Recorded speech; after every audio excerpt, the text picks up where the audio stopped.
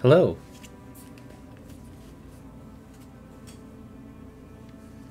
How's everybody doing?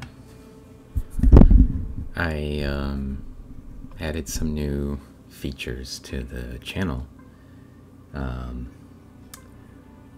One of them is I fixed the emotes now, so any emotes should do the kappa thing. You know, whatever we put in here should show up there. And then also I added some just words that will make emotes happen and float up the screen. Because it can. So they're mysterious words sometimes. This is the sample that was collected from an ice cream bucket, which was my plankton toe while I was home visiting my mom in Ohio. And so these pond organisms were salvaged by, my mom had like a 1-gallon ice cream bucket, and then we tied a rope to it and then put some rocks in the bottom and we threw it into the pond and then pulled it back to the shore. And whatever was in it was what was in it. Which is kind of nice because initially I didn't think there was much in these. Yeah, bucket of rocks, exactly. Ice cream rocks. And I decided to take a look at it today. So what I did was for clarity, I let the ice cream bucket of water settle for about 5 hours. And then I went out with a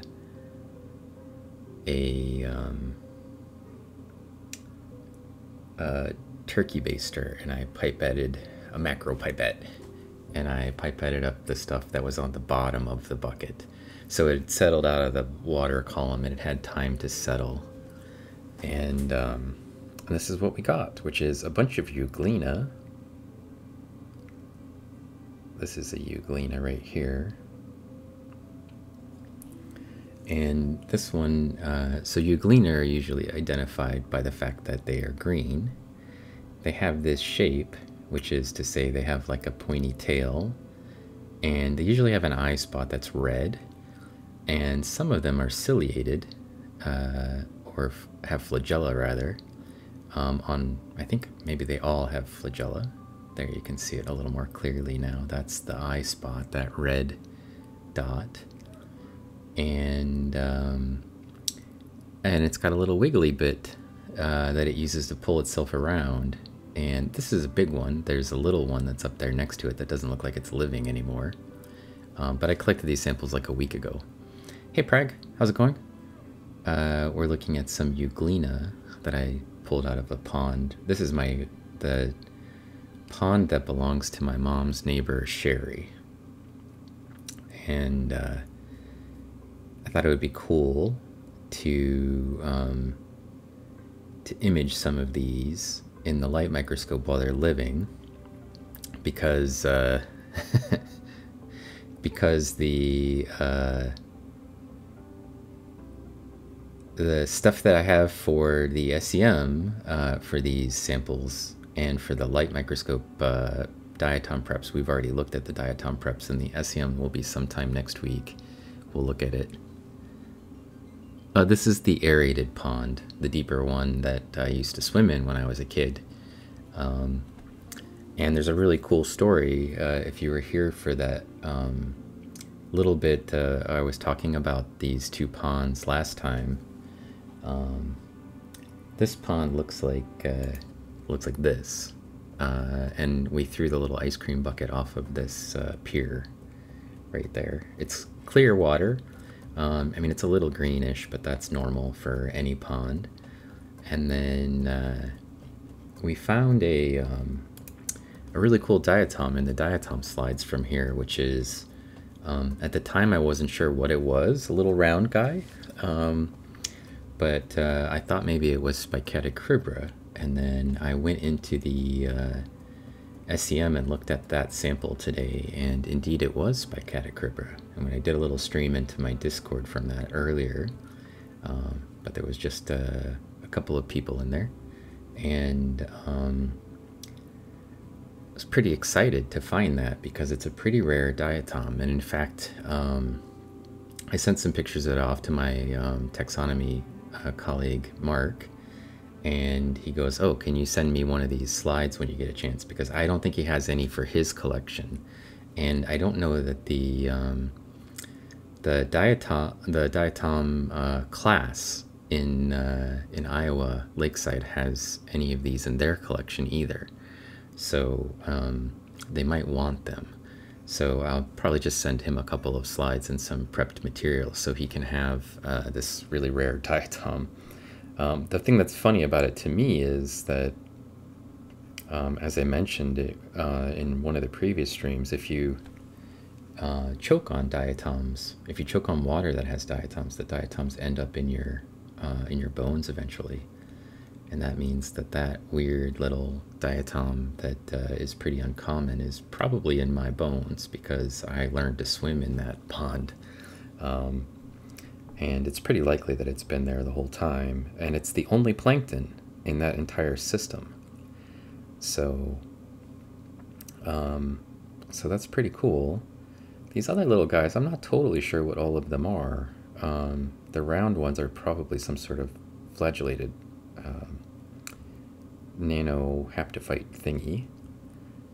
They're really kind of large, but much smaller than the euglena. And then you can see some of the smaller ones kind of floating around. I actually saw also so the diversity of things in the plankton are basically just this euglena, these little round things here that are shuttling themselves around, and there's a red one right there. That's probably something different. And then there's some really small stuff here as well that's kind of crawling around. Calcium rich. I don't know if the ponds are calcium rich. This particular pond, maybe it's a limestone bedrock. I'm really not familiar with what the geology is like there. So these ones are sort of like flattened discs that are spinning through the water. And I'm not sure what those are either. So these ones down here are a little bit more like globe-shaped, or teardrop, gumdrop shaped, and then there's this one that's kind of like a flattened penny or whatever. And then those are the two main types of things that I've seen here in the plankton besides the euglena. And I think I saw a rotifer swimming around in this. And I had another sample that I had collected from, well, I collected 4 samples from these ponds, and this one didn't have anything with respect to like diatoms in it out in the deeper water, which is actually what I would expect after looking at the really rare diatom that I saw, the Spicaticribra, because it was the only diatom, but it was also a little degraded. And then there's some other little green algae in here. This is a desmid. I'm not sure what that. This one is a little haptophyte swimming by. That's a desmid, and I think it's actually flagellated as well. So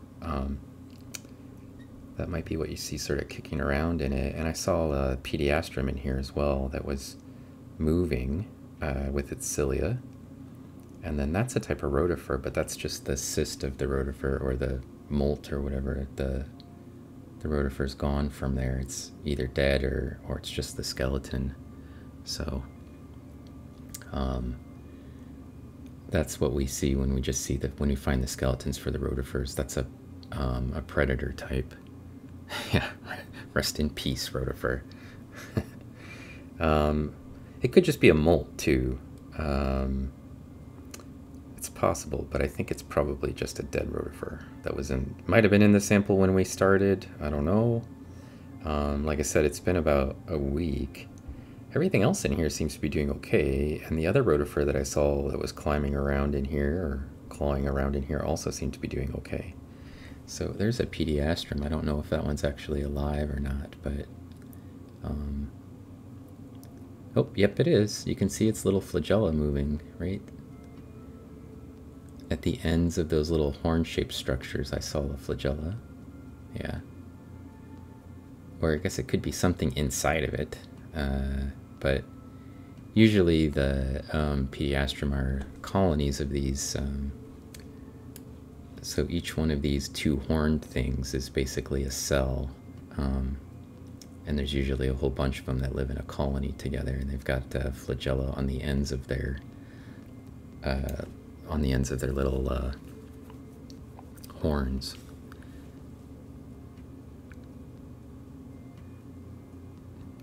Plankton Adventures. Oh, hey Laura, what's the ideal foot length?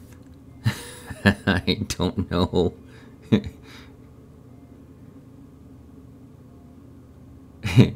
You two are funny. Are you making jokes, Addie and Laura? What's the ideal big toe shape? Round?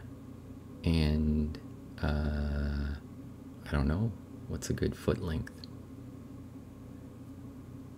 What are you two kids up to anyway?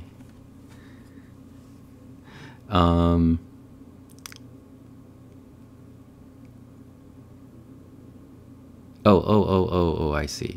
Calcium. No. They end up in our bones by getting into our bloodstream and then being deposited in our bone.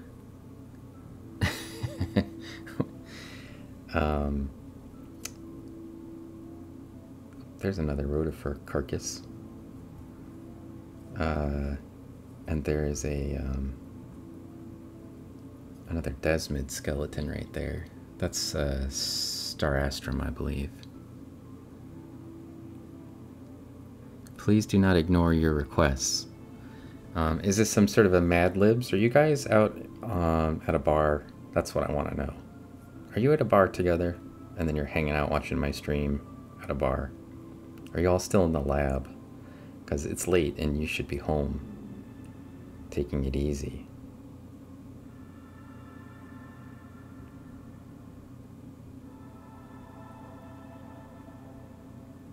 Don't you think?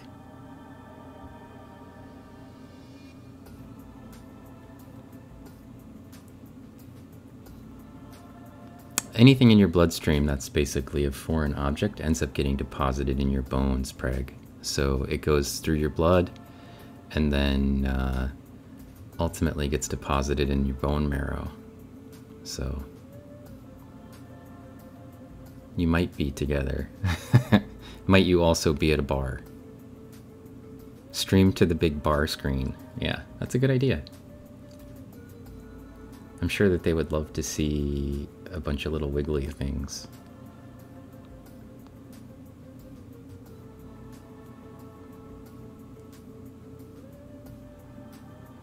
A little tiny euglena.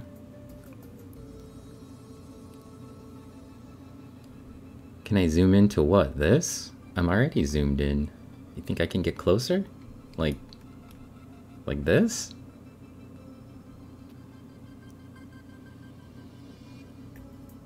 Is that what you wanted, Pack?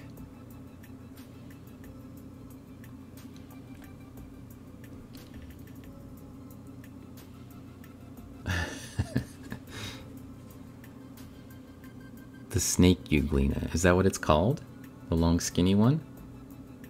There's another one over here. There's actually a whole bunch of euglena. There's this little guy that's kind of like tadpole shaped. There's this long skinny one. There's this one that's kind of banana shaped. I think it's actually just curled a little bit. You're looking it up, okay. It's like a string bean, yeah. And then there's these guys that are a little bit more bullet shaped. Bunch of cool stuff in the plankton toe anyway. Is a plankton toe the ideal size toe? Was that the answer you were hoping for?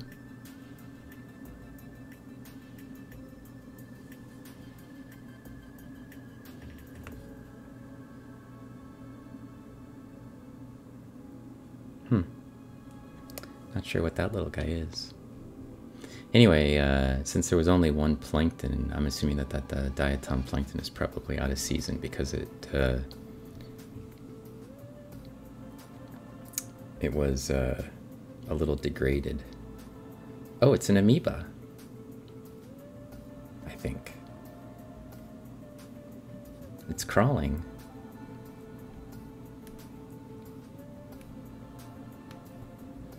Yep, pseudopods everywhere. It's a testate amoeba. It was somehow in the water at the time when I collected the samples.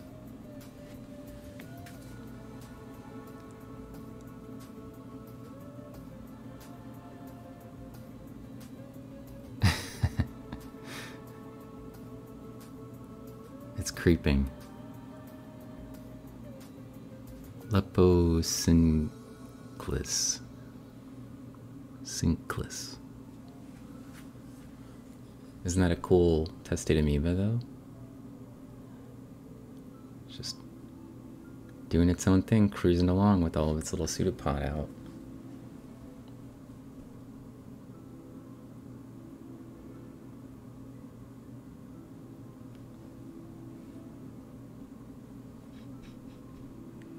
What I should do is put something in here so when people say the word Mallory, it makes an emote. That would be good.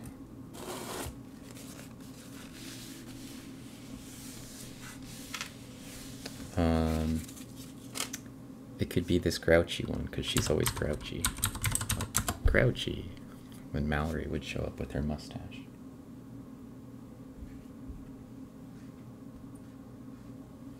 Let's see. I got more. So that was the plankton one that we're looking at right now, and then there was a couple of different kinds of benthic samples in here. I'm not sure what's in them, but we can take a look. I kind of know what's in the diatom samples because we looked at that. It's pretty much all the same types of diatoms. But I popped one of these on here before we started, and it had a water mite in it, a blue colored water mite, which was pretty cool.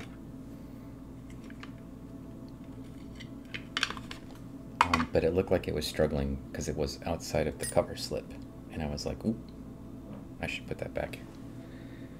So I didn't want to have it have a hard time swimming around outside of the tiny little bit that was outside of the cover slip. Testate amoebas again, and that's oh, where are we? Star astrum right there, that little green algae.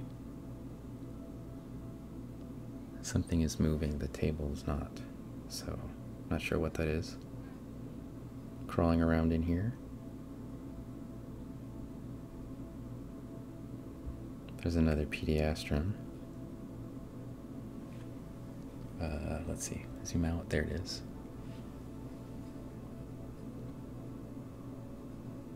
Some of the Lepidopterus have pyramid-shaped bumps. I don't remember seeing any pyramid-shaped bumps. But maybe there'll be some more in here. There's a nice healthy pediastrum right there. Zoom in on that little guy. And you can see maybe they were grouchy, yeah.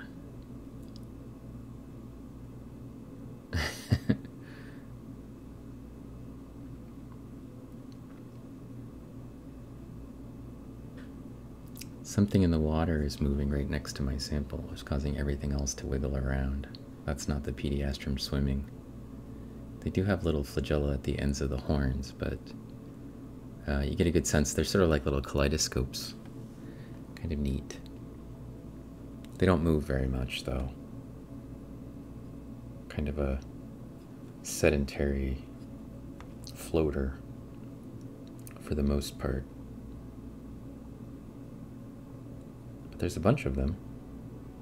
There's a carcass of an ostracod. There's another ostracod. It looks like maybe it's still alive, or it's being eaten. But my guess is that's actually still alive.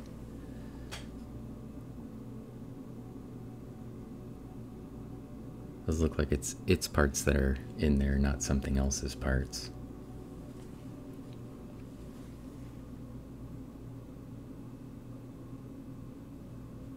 Some more ostracod bits and pieces everywhere. Ostracods are benthic organisms for the most part. Something's causing this whole thing to wiggle.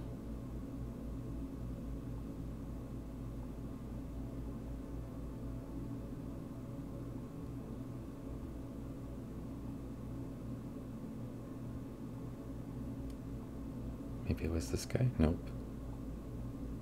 It's probably like a worm somewhere off of my field of view. It's out there causing everything to wiggle around. There's a testid amoeba skeleton. And an oscillatoria. Oh, there's a little guy that's still living too.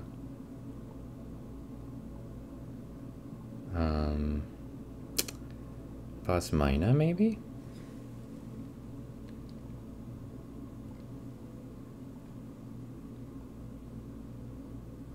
See him shuffling around in the water? Right there. Oh, it's a Chidorus. It's got a little tiny trunk. I think it's a Chidorus. You can see both of its little swim arms right there, pretty easily, and it's digging around in the sediment with its foot. That's probably what was causing all the disturbance earlier. It's got its little swim arms out.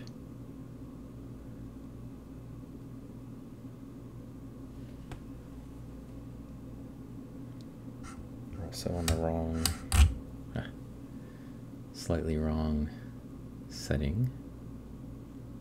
There you can see its eyes. They have little compound eyes, and its back leg is kicking around.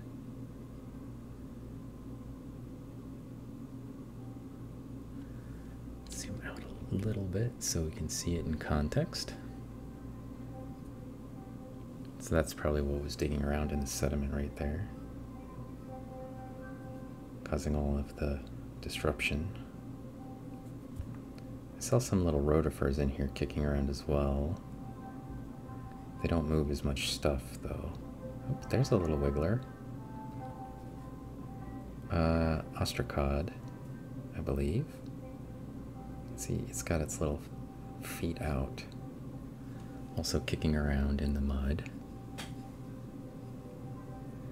Yeah, pretty impressive.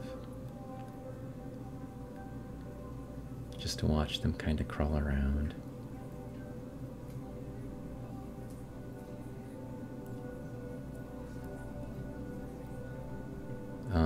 Largely benthic organisms, so they're used to kind of moving around in the mud like this. Oh, it's right off at the edge of the actual, the slide won't go any farther. It's trying to sneak out the edge. Out there be dragons. I don't recommend it. It's a little testid amoeba skeleton. Hey, Radio Joe, how's it going? With there's Radio Joe. Give him his Radio Joe emotes. How is things at home? Having some good family time, hopefully. We're looking at some of the samples I collected when I was in Ohio. There's something here that's crawling very slowly. Look at that.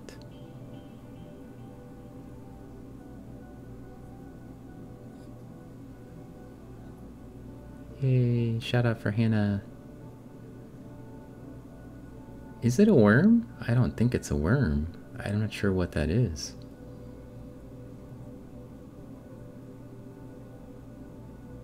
It doesn't seem like a worm. Let's see if I put it up on 20x, what happens.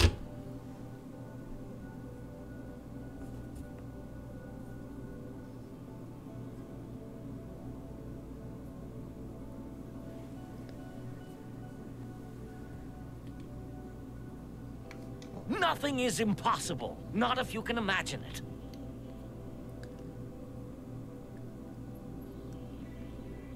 I think it's some sort of algae. Yeah, cyanobacteria maybe. It's either algae or cyanobacteria. It just looks like it's moving like a worm, but I think it's actually just kind of oscillating and crawling around. What makes it cyano? Well, cyanobacteria, let's see. Well, they're a type of bacteria, so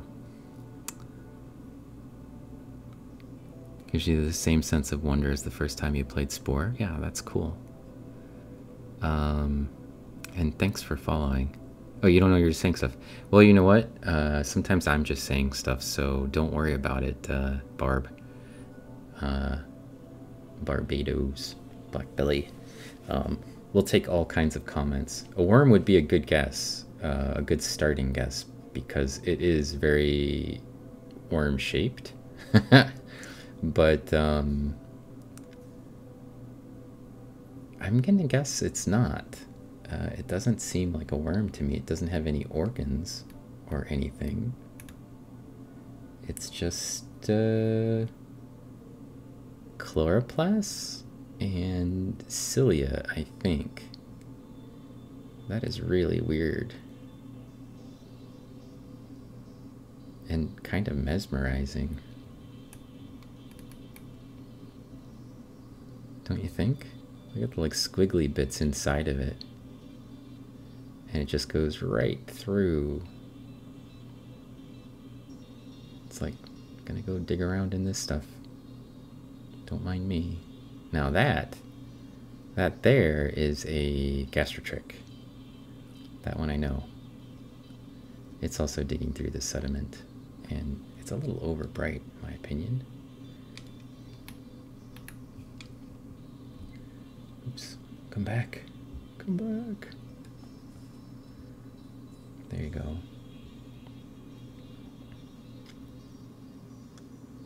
That guy's like a little tiny snail looking thing without a shell. Gastrotrix are named after the fact that they have a hairy belly. That's what their name means. But I think they look like little snails. They're not snails. They're obviously some sort of protozoan. Looks like maybe that one's trying to find some food. They have two little tail pieces that stick off at the back end. Makes them pretty distinct and easy to identify. Organic light bulb filament. Kind of. It's kind of what they look like. You see it's two little tail spines sticking off there. So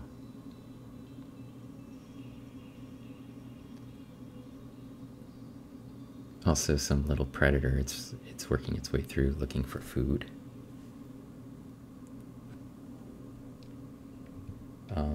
I found there's another ostracod, I think. It's just crashing in. It's decided it wants to be the center of attention.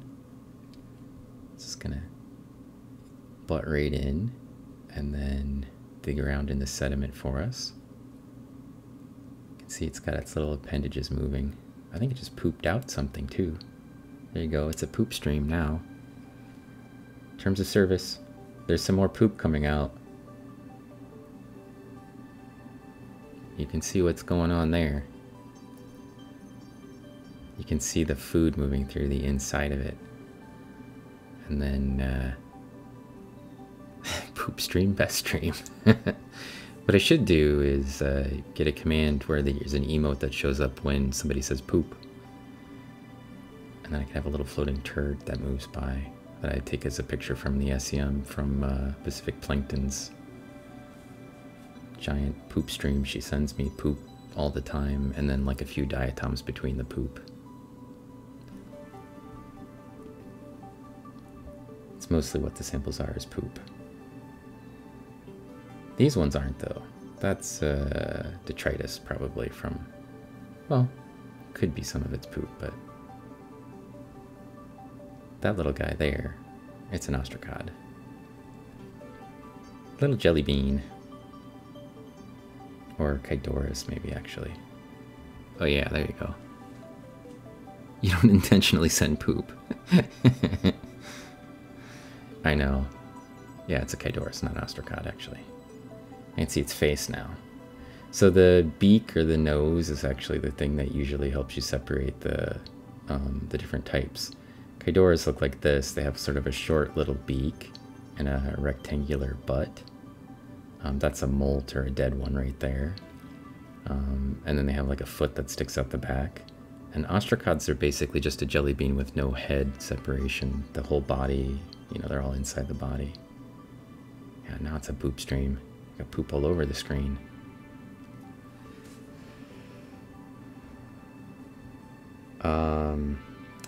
It's pretty cool that they're still in here living, and they're still crawling around, and I guess there's enough food in these things to keep them busy for a while. There's some diatoms. There's one.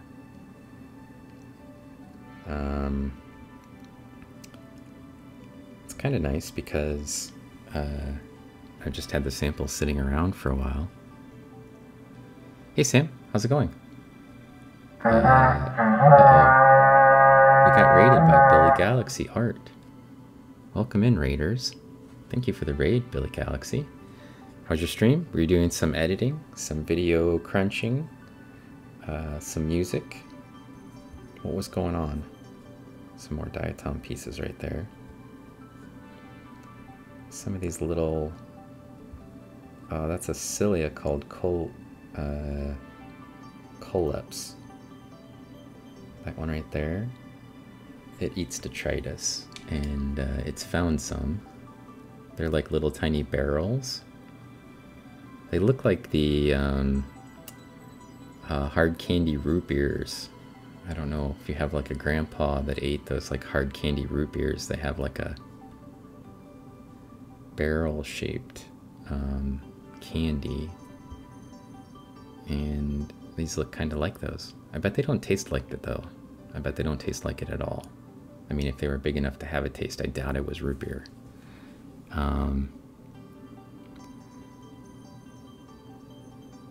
Creating loops from old content for new content. Yeah, that's a good idea. That's efficient. That's using all of the stream. There's a big old testid amoeba skeleton right there. That giant thing, that's a testid amoeba. It's huge. It looks like it's been abandoned. Probably it got that big and then it's split into a bunch of little amoebas, or at least one more. What the heck is that?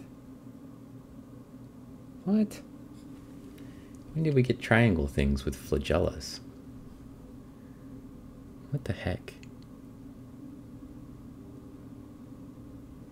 I don't know what that is. I have no idea. Oh wait, it doesn't have a flagella. It's a long skinny bacteria next to something that's triangular. Okay, that makes more sense. I don't know what the triangular thing is. It could be pollen. And then there's a long skinny piece of bacteria that's, I think that's what that is, shuffling around. These little flying eyeballs that are right here. Oh, I forgot because we're so zoomed in. Yeah, we're on 20x. And then, you know, 3 times that, so we're actually super zoomed in. Hey, it's one of those little wiggly tongue guys. They pull themselves around by their cilia, or their flagella. Let's zoom out a little bit. Sorry about the brightness.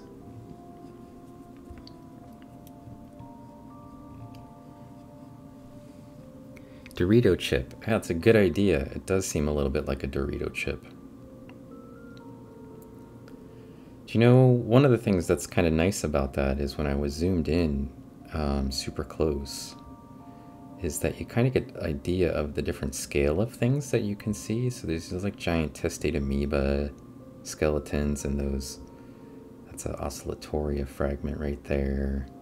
And the diatoms, these desmid skeletons.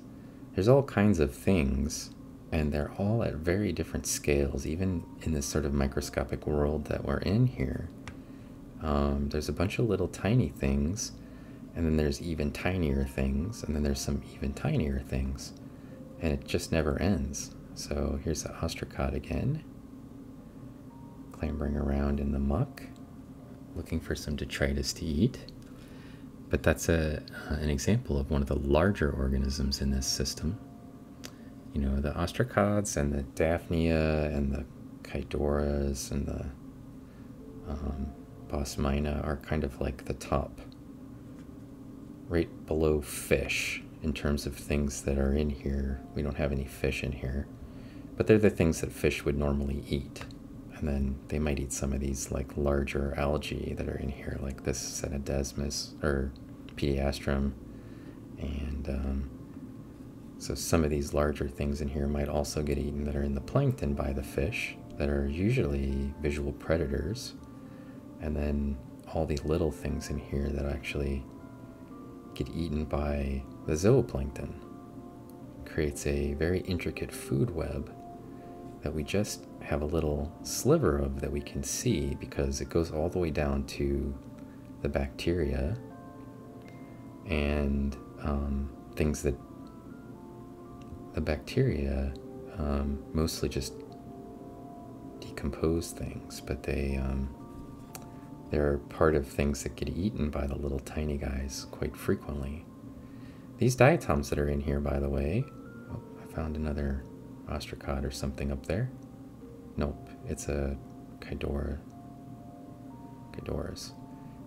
These diatoms that you see that are like teardrop shaped right here, that's a Cerarella. And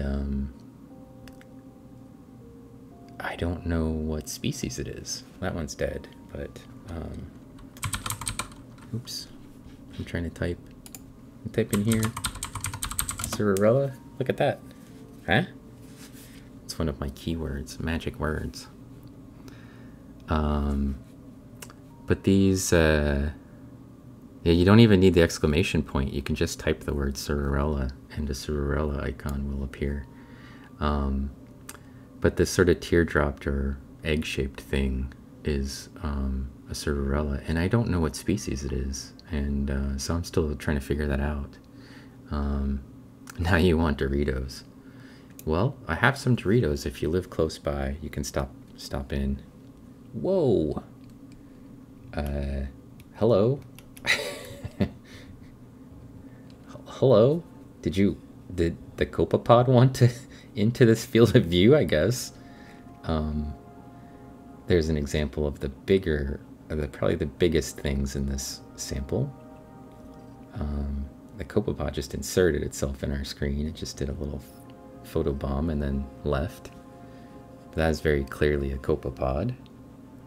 And you can see it's like an order of magnitude even bigger than some of the other zooplankton in here. And its belly is probably full of diatoms and whatever else it can find. They're sort of torpedo shaped, and then have these really long antennae. And good news, everyone! That's how they kind of get around. They have a set of legs underneath that are not completely visible to us, but that they sort of push themselves or swim around with. So it's big pimping. Yeah, it's gonna let me finish my stream, but first it wants to tell me about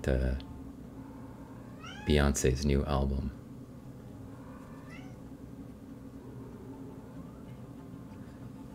It's a big boy.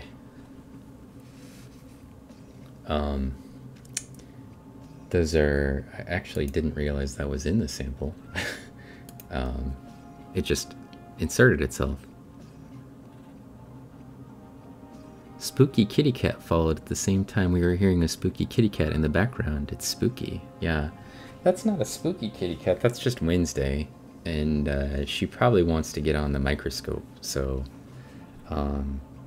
anytime I put stuff on the microscope, she suddenly decides, hey, what are you doing? Let me take a look. And then once she realizes it's just diatoms and zooplankton, she doesn't care so much about it anymore.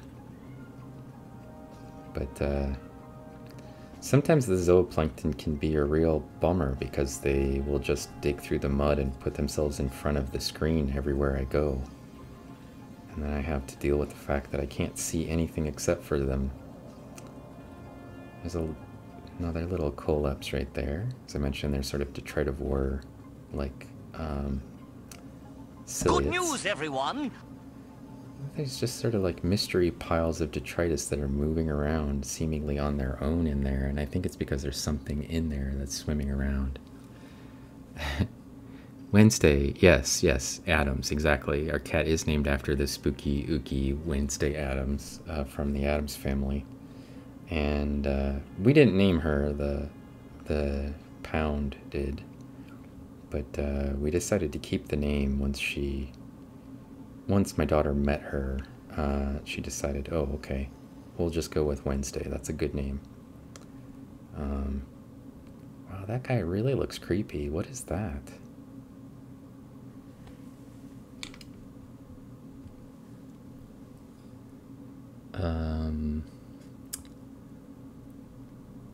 I guess it's just a piece of something's carcass, but I don't know what. It's very spiny. Something big is coming. Something very big is coming. It's moving everything around.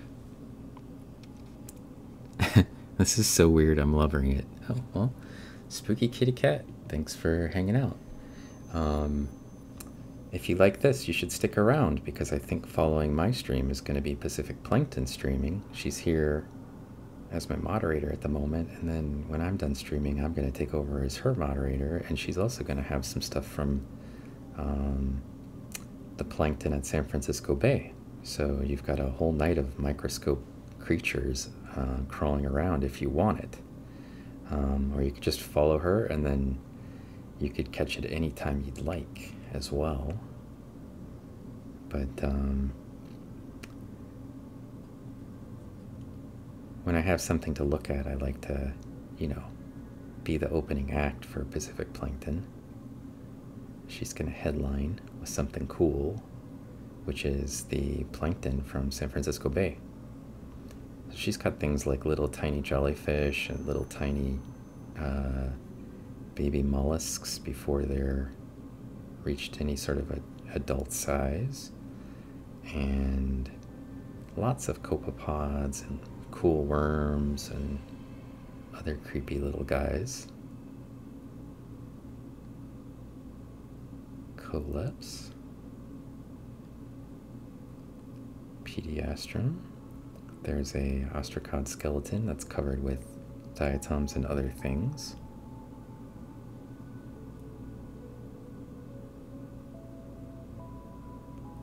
Lots of cool stuff in this sample, and like I said, with the copepod even, I'm really surprised some of these things are still alive after a week, just sitting in a little plastic test tube in my lab. Half the sample got sacrificed to the SEM and the microscope slides that I made, but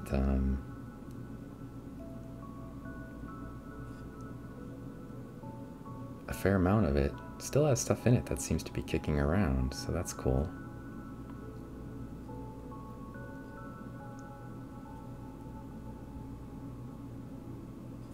Copepod still here.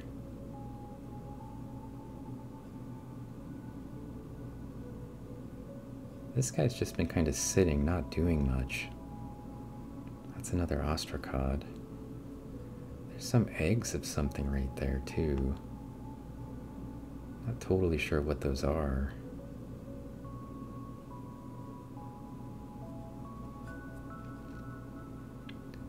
I thought maybe in the samples that I had from my mom's that there might be some cool stuff underneath the duckweed. So we can still take a look at those. We didn't really spend much time looking at the living stuff from my mom's pond. This one's actually my mom's neighbor's pond. And this one was the clean water one, but we're looking at some of the detritus from the bottom and the sides of the pond. There's that gastrotrick again, crawling around. And So we can hop over to that sample and take a look at it as well and see what we find in it. Should be kind of interesting.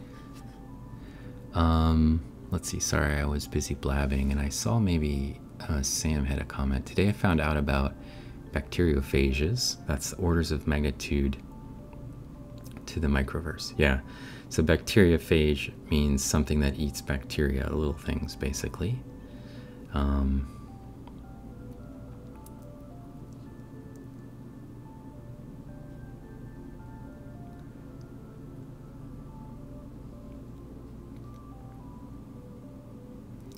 Yeah, give Pacific Plankton a follow.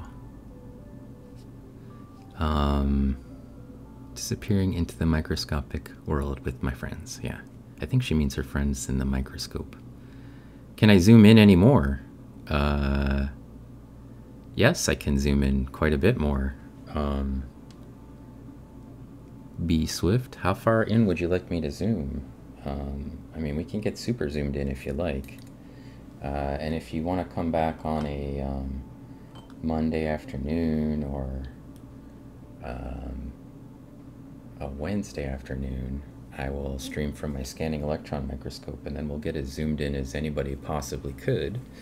And I'll be looking at some of these same samples then, but it'll be processed material, and the organisms in the samples will all be dead by that point because they're in a vacuum and been coated with gold, and all kinds of other crazy things have happened to them. Nothing is impossible, not if you can imagine So it. they may not be quite as wiggly by that point.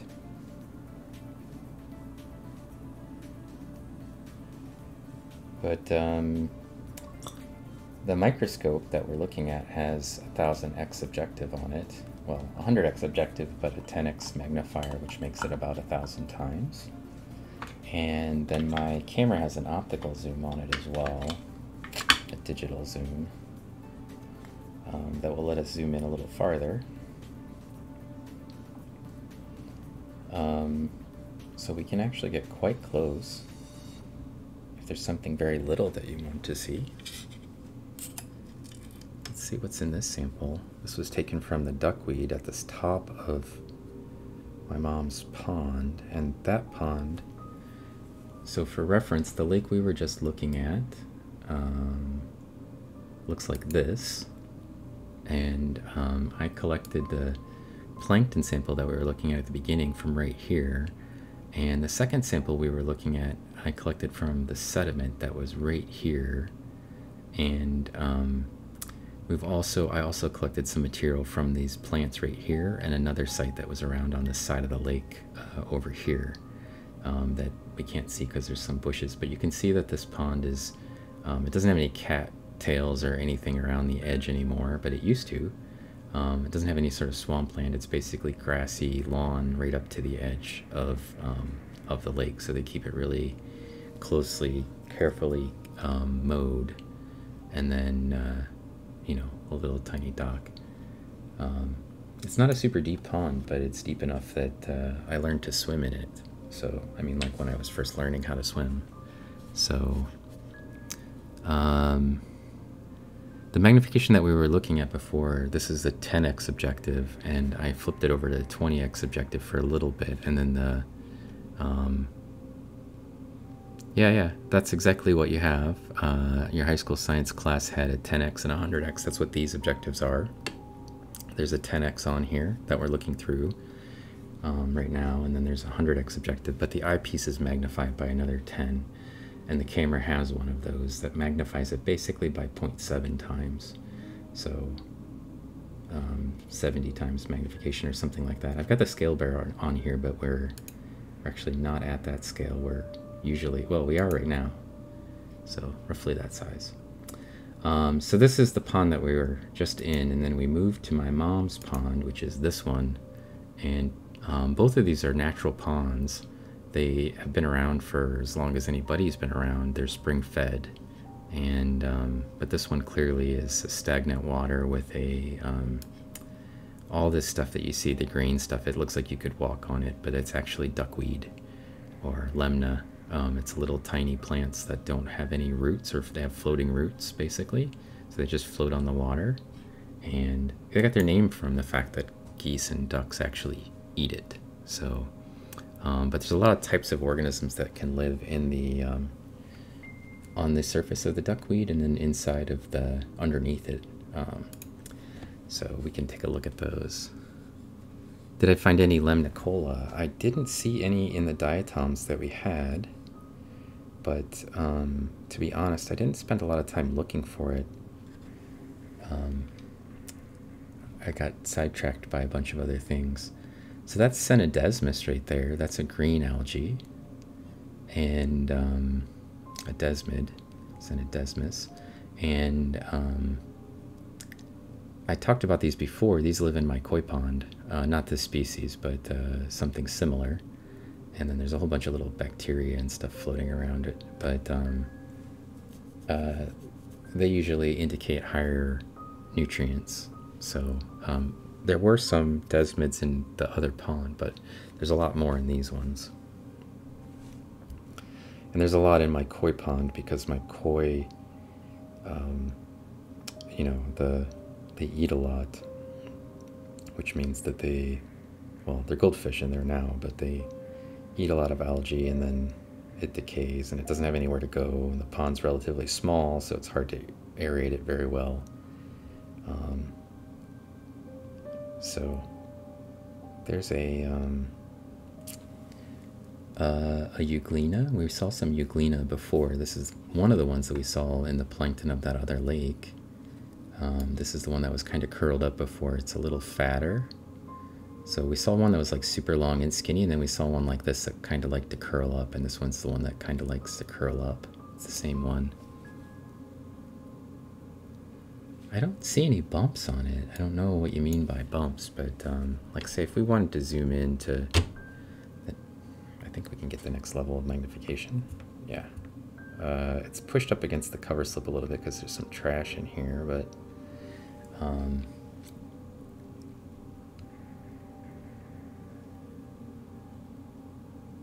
that's a 20x objective, so the scale bar is wrong, but I can adjust that. This is 20x times 3, which is that one.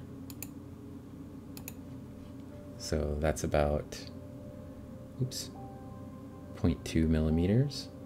No, 1.5, something like that. 0.15, I mean. I don't know that I see any bumps on it.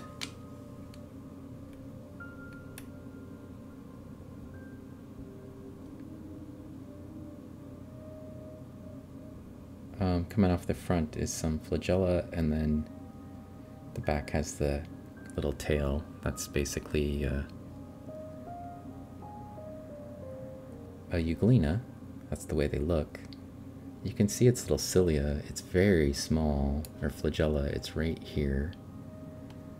It's this little piece. It's like an antenna sort of thing coming out of its face, and then there's a tail here. That's pretty common for all of the euglena. They have that kind of look to them.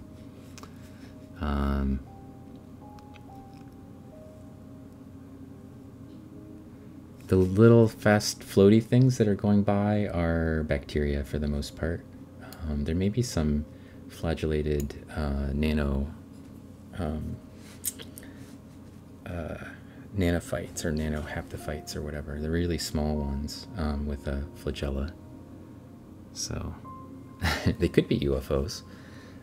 Unidentified floating objects, maybe. Let's go someplace where we're not on the edge of the cover slip that's all bowed up. So we might actually be able to zoom in even farther if we had to. There's some more ciliates. Wait, it's super bright. Sorry about that. There's some more ciliates in here. That's a rotifer right there. I can tell by the way it's moving. It's got a little long pointy tail and a round body, and then this thing that's next to it right here, that's a euglena maybe? I don't know. It might just be some sort of a, no, it's some sort of a ciliate. So, not sure.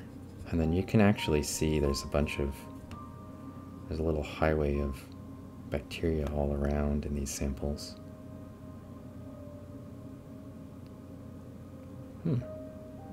That's a cool thing. That is an amoeba, I believe. Do you see? It's like a sort of three long pseudopods sticking out. That's pretty cool. I've never seen anything like that. Yeah? Can I zoom in on it? Absolutely. That one we can zoom in on. Hang on. We'll go zoom out, and then I'll switch over to the 20x objective. And hopefully I didn't bump it. Still there. And let me make some adjustments. There you go. And you can see it's got little pseudopods sticking out, and it's agglutinated sort of, oh, hello rotifer. It's agglutinated a little sort of triangular star-shaped home for itself. And then it's got the pseudopods sticking out from every corner. Isn't that cool? You can see them moving. If we just leave it still, you'll see that they actually move around a little bit. They change their form. It's maybe a little dark even. Let's see if I bring up the light a little bit. I'm trying to keep the rocks from glowing. The body of it is right here. You can kind of see it's moving the pseudopods around. And there's a little tiny ciliate right there next to it. You can see it's, oh, there's two of them dancing around it. Those are probably like, I don't know, rogostoma or something, those little tiny ciliates. It looks like it's doing a little dance, doesn't it? It's crazy. And then there's another thing up here that's also moving in a very interesting way. This little tiny thing. I don't know what that is. It's super small. It's got robot arms.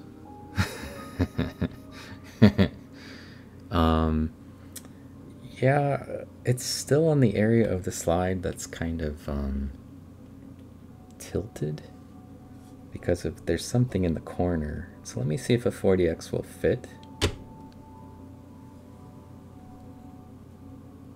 Okay, it will. Oh, it's growing a new pseudopod. Hello, now it's going to have 4.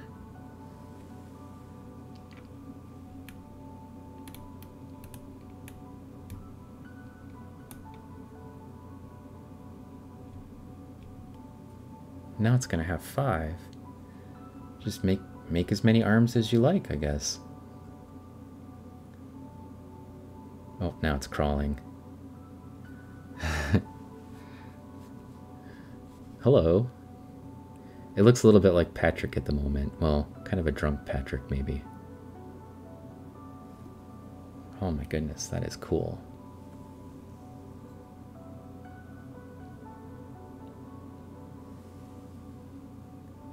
Just remake yourself however you like. If you're an amoeba, you're busy living forever because they can. And then you can just take whatever shape you like too. It's pretty cool. It's dabbing. It's dabbing with many arms. It's rearranging itself again. And it's making itself into a Klingon spaceship or something here. That's a single-celled organism. The little bubbly things that are inside of it are, I don't know, you know, pieces of its skeleton maybe, or food. I'm not sure. But they're single cells, so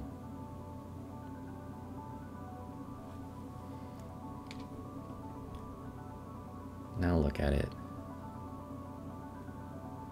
It started off as a triangle. Yeah, I think today I'll have 4 arms. But I think actually it's got like 20 arms now. Look at it. Whatever you are, a little round thing right here, you might want a GTFO because it looks like it's coming for you. Shimmering magic goo. Exactly. It looks like it's working its way over to that. If it gets eaten, that will be pretty impressive, but it does look pretty magical. I'm on board with the magic part. Let's see if I can make it look pretty. That's a little too much. There. Now we can kind of see the legs a little bit better. And I could probably bring this light up a little bit. There.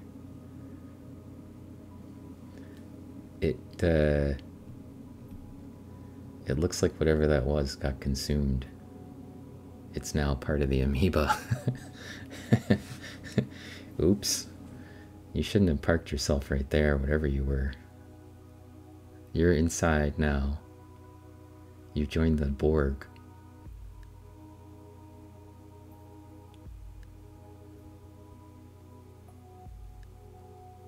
Good game.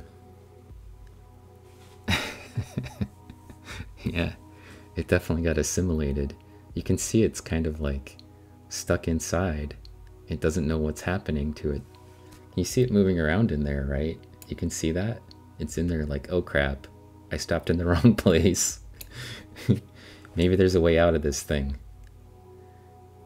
Maybe it could break out. It's inside it now, though. I woke up just a little too late. Oops. It's a microbe eat microbe world out there. And now we're watching it happen in real time.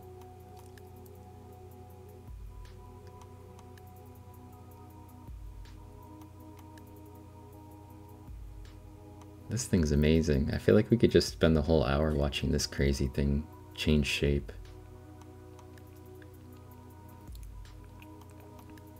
Yeah. Are you gonna sing a Tool song for us, Pragmatic? It's pretty crazy. And it's like, well, now I got this food, I'm gonna surround it by brown stuff so it can't escape. And slowly close down the brown stuff on it while I spread my body in the opposite direction. That is some crazy stuff right there. It still has like a long leg sticking out the back somewhere here too. You need dinner.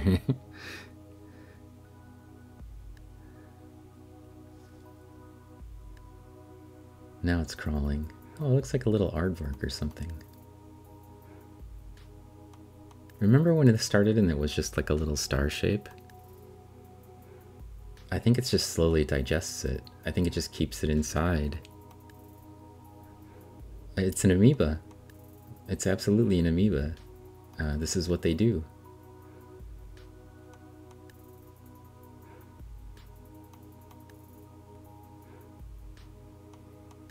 That's what amoeba do.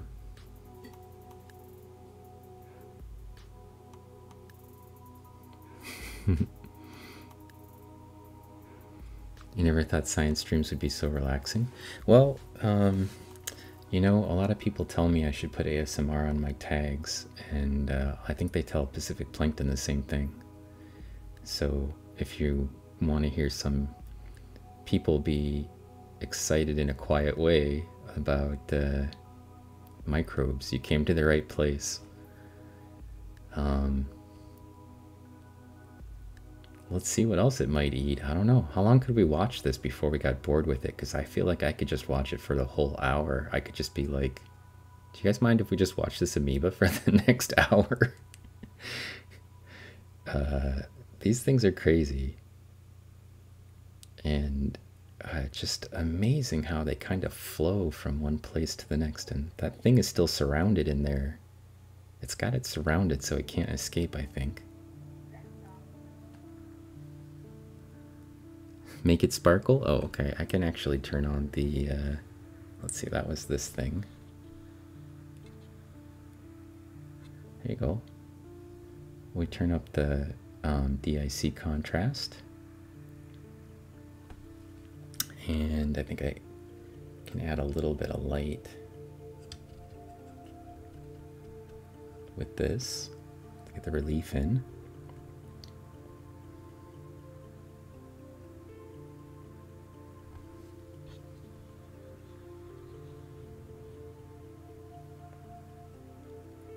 It's sort of like polarizing in a way. It does have a polarizer set into the objective. It's not as strong as a mineral polarizer, but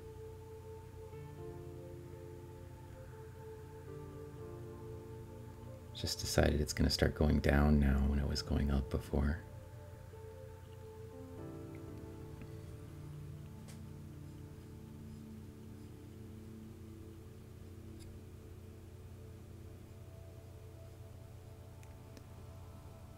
It's like a campfire, you could watch it all night. Yeah, that is exactly how I feel about it. It's like, oh, this is nice. We can come back to it though.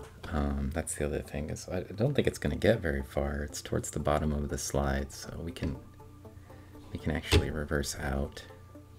If I get rid of the glare, you can see it's just this tiny thing down there. And I got a general idea where it is, the bottom middle. We can come back to it. See if there's anything else in the sample. That's all the way to the bottom.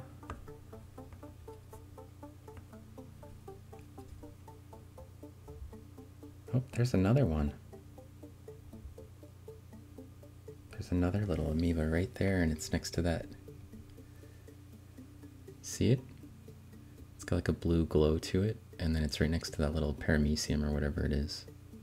Yeah, there's a ciliate, and there's a rotifer hiding in there. A really big rotifer. Holy moly. Let's see if we can zoom in on that a little bit. Let's see what I can do.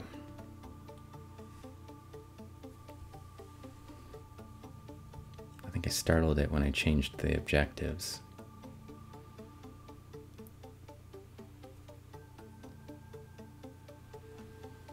But now we can get a little closer.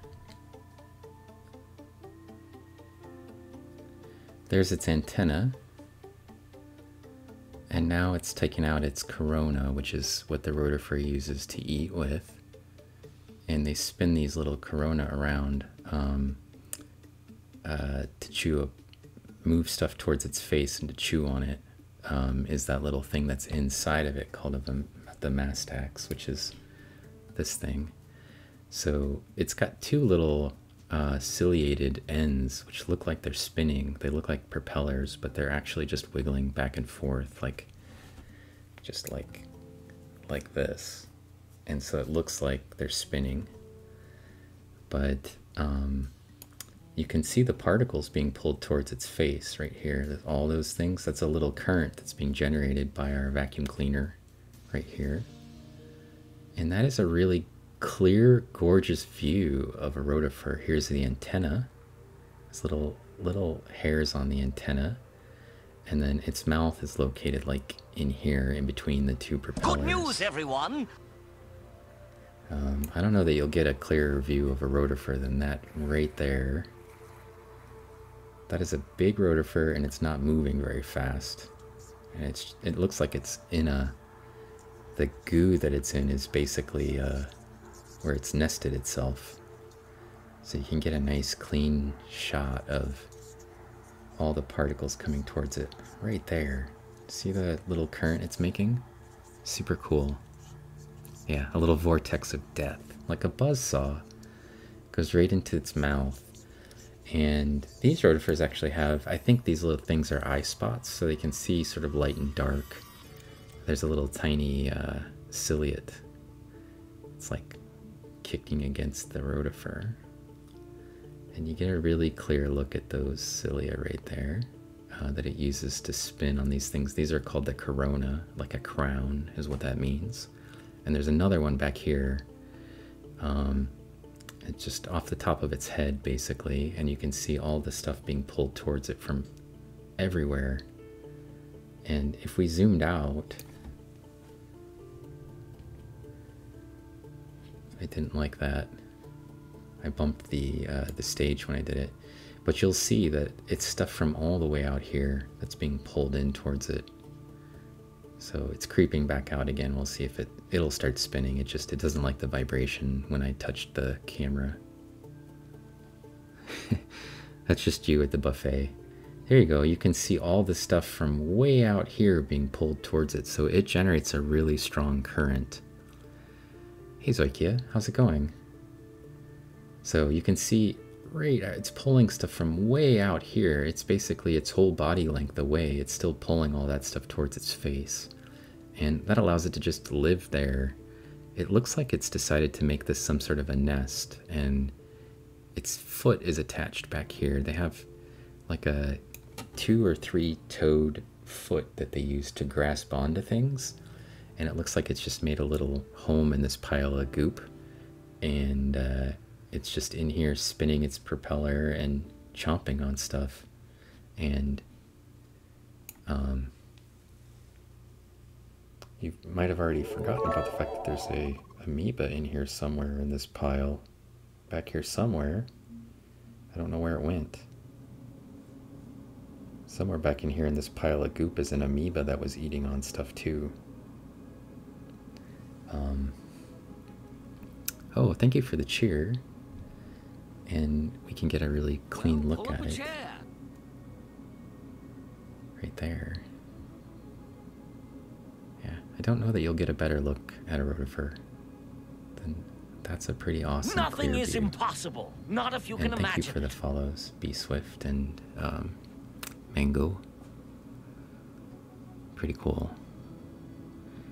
Yeah, if it had a little tiny pizza, larger particles sometimes will get rejected. Like, see that thing that's sort of spinning around up there? A lot of times the rotifers can't control what's coming towards their face. And I've seen like larger particles just kind of hit them in the face repeatedly as it sort of spins around in the gyre. That's pretty normal. So, but you can really get a nice clean look at the cilia on this. And we're not all the way zoomed in. This is only 200x and then times 3. So that scale bar is wrong. It should be, oh no, that scale bar is right actually. So you get a sense of exactly how big that is. It's maybe 1/3 of a millimeter in length, the whole thing. Here's the rest of its body. This is the food track right here. You can see it's attached to this mastax organ, which is the thing that's doing the chomping. And then, yeah, those are the corona at the top that are spinning, that are creating the gyre. This is an antenna, and when it puts its little corona away, like that, the antenna is the only thing that sticks out, and it uses that to kind of sense around or feel around. And its mouth is actually right there. It pulled its mouth back in and pulled the corona. There's its mouth, right in here somewhere. And then the corona are out spinning, and that's its antenna right there. So when it'll pull these corona back in, and then it just has the antenna and its mouth sticking out.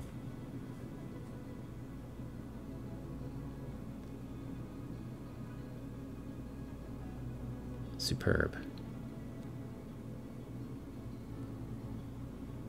You love Daphnia. We had Kaidoris earlier, Mango, and ostracods, and I think we saw a boss minus skeleton, but I didn't see any Daphnia in the other sample, and I would probably not expect it in this one. And we also saw a copepod. So we got most of the larger organisms from lakes in the other sample. that I was looking at. It was from a plankton toe. And then there was one that was taken from shallow water from a deeper pond than this one. This is a pretty shallow pond that this stuff was collected from. This one is a pond that's in the forested area by my mom's house. It's this pond. And the outside edge is just mud, so you can't even get into where the water was. But I collected some samples with an ice cream bucket on a rope here too, in both of these ponds. It's a good looking pond. I don't know about that, but it's a spring-fed pond, and it's natural, and it's, you know, tucked away in the woods, and it's got some good critters in it. It's got this rotifer, and we saw a really cool amoeba a little bit ago crawling around. I don't want to spend all of our time staring at this one rotifer, although it is also pretty interesting. There was a cool amoeba. Oh, there's a diatom. The channel is named about diatoms because these are the things I study. That is a navicula. And a lot of times we're looking at them in the scanning electron microscope rather than the light microscope. Most people don't realize that diatoms can crawl around. They don't think of algae as being able to move. But diatoms have, these ones have a raphe, which is a little slit that runs through the valve, and it allows them to kind of crawl around in the surface. So it's crawling around on the glass slide right now. And to really see the detail of a diatom, we need to put the magnification up to 1000x, which I would do except for it's a water sample, and I need an oil objective in order to do that. So the water slide and the oil objective do not go well together, which is why we have mounted materials when we're looking at diatoms typically. And I can put some mounted material on from this slide if people are interested in seeing diatoms, but it's better if we just looked at them in the scanning electron microscope. So you could wait until next Monday or Wednesday and I'll stream them from the scanning electron microscope. They won't be alive, but you will be able to see all of the detail very clearly. Let's see what else we can find in here. We found a really cool, there's another diatom right there. They're not all boat-shaped. Hey, Kelthon. Yeah, it's got a lot of algae.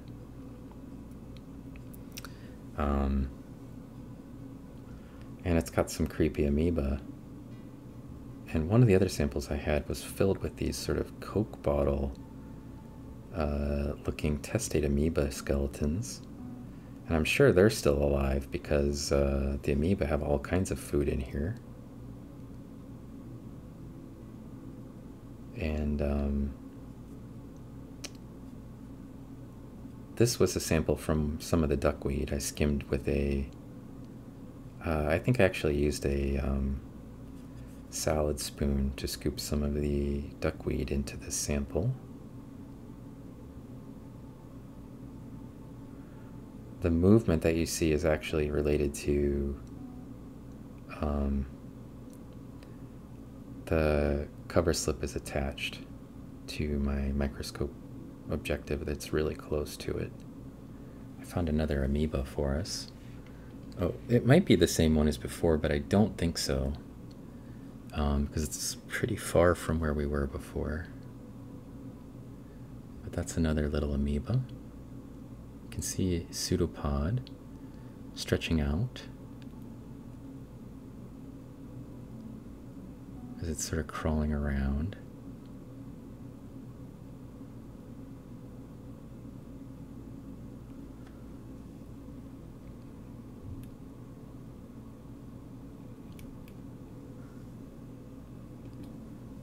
Not quite as cool as the other one that we saw, which was over here somewhere.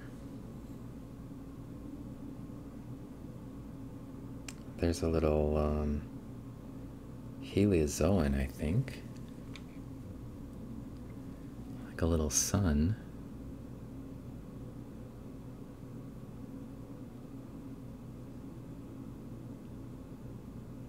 You see it's got, I think those are pseudopods as well. Sticking out in every direction. There's something over here spazzing out. Ciliated thing. Flagellated thing.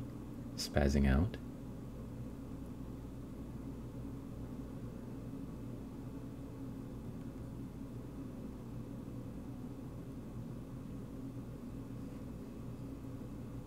The jittery thing is it's got a flagella. Here you can see it's flagellated. It's probably like Cryptomonas. Cryptomonads are little flagellated organisms that live in lakes and ponds. This is probably what it is Cryptomona.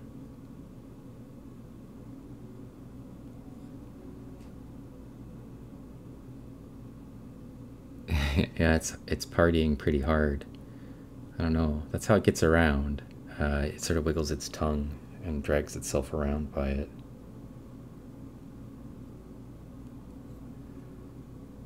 Let's see. Oh.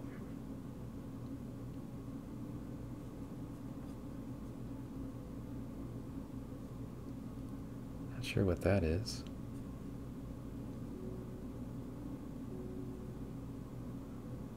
So many little things in here, these really tiny things that we would normally just kind of zoom past. And, oh, that's a cool one. What's going on there?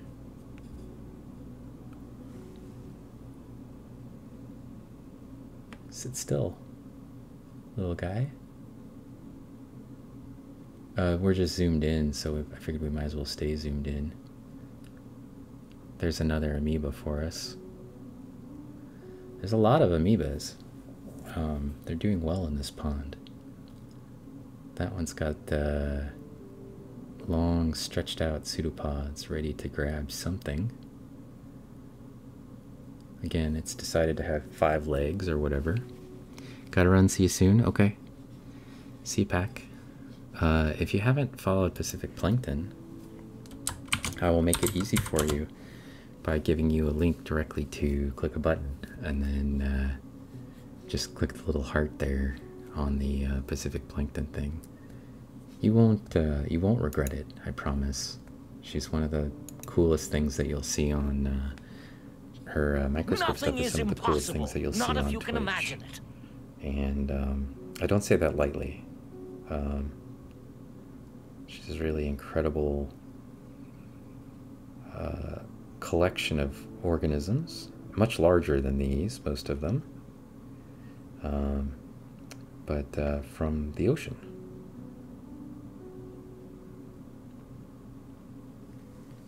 Guess what? We found another little guy. Oh man, has that one got a lot of little things sticking off of it.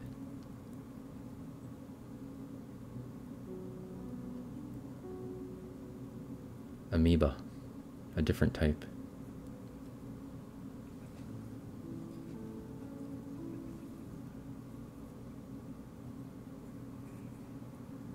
Look at all the little tiny pseudopods.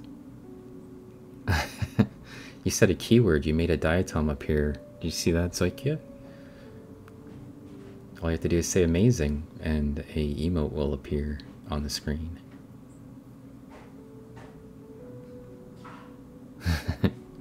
You found one. How cool is that little guy?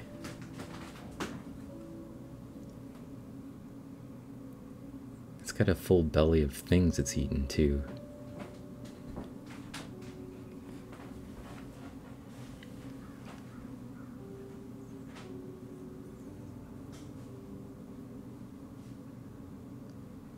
The amoebas are amazing though. There's just so many cool amoebas in these samples.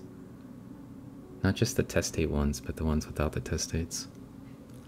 How do they discern the different species of amoeba? I don't actually know, but they make different shapes.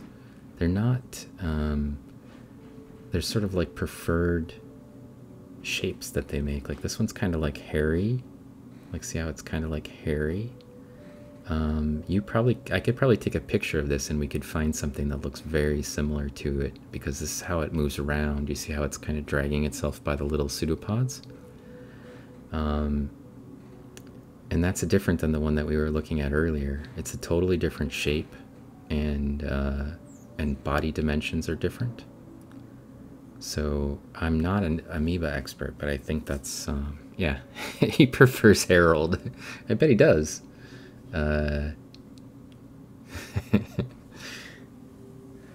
they have a bunch of different shapes, and I think that that it's just has to do with the shape that they make when they clamber around. Some little ciliates. Sorry, we're like super close, so you can't see anything about what's going on. Here's the other one that we were looking at before. See, it's an amoeba, but that's a totally different kind of shape.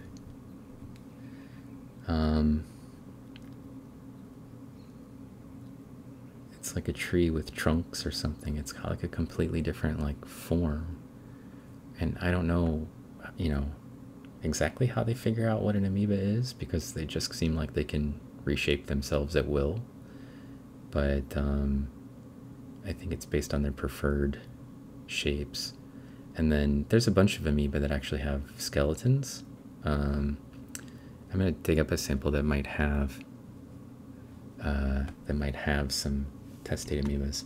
The question is, where does the sample come from? It's actually from my mom's pond. This is a pond in Ohio, where my mom lives, and it's in the forest behind her house. And it's a spring-fed pond. It's just a natural little pond, and nobody ever uses it for anything. It generates mosquitoes, as far as I can tell, and that's about it. The dragonflies like it, and apparently the amoebas like it a lot, because here they are, all over the place. And